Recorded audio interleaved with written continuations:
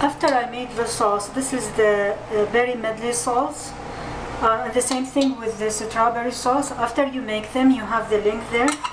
I will add gelatin. So first I dissolve the gelatin in cold water, and then I'm gonna add it.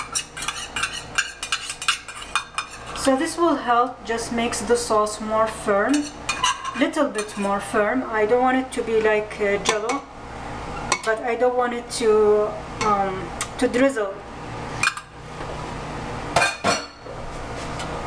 Okay, so I'm just gonna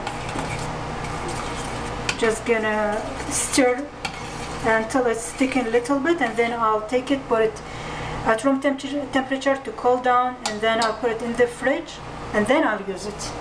This is my first layer of cheesecake.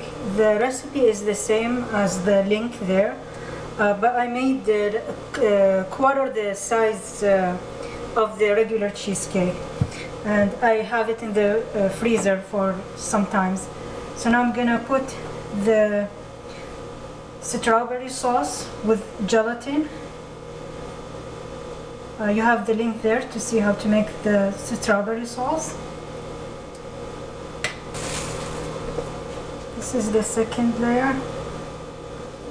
This is berry medley sauce with gelatin. You have the link there.